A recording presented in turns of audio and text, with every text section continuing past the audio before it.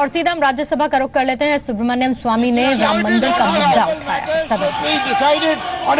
I already said it is not a point of order. Then why do you want to question it? The Ram temple matter should be decided on a day. I allowed. It is not a point of order. Sit down. I can only decide after listen. You sit down. What are you questioning me? Huh? I allowed. What is wrong? No. You are questioning me. You cannot question me. You cannot question me. No. You see? Sit down there. I allow. See. No.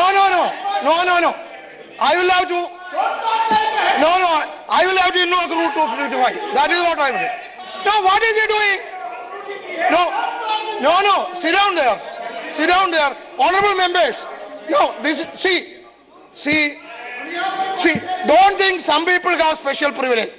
I allow everybody's point of order and listen to it. Listen. Let me complete this. And listen. I allow everybody's point of order and listen. The subject may be irrelevant. To decide whether it is relevant or irrelevant, I have to listen to that. I heard him.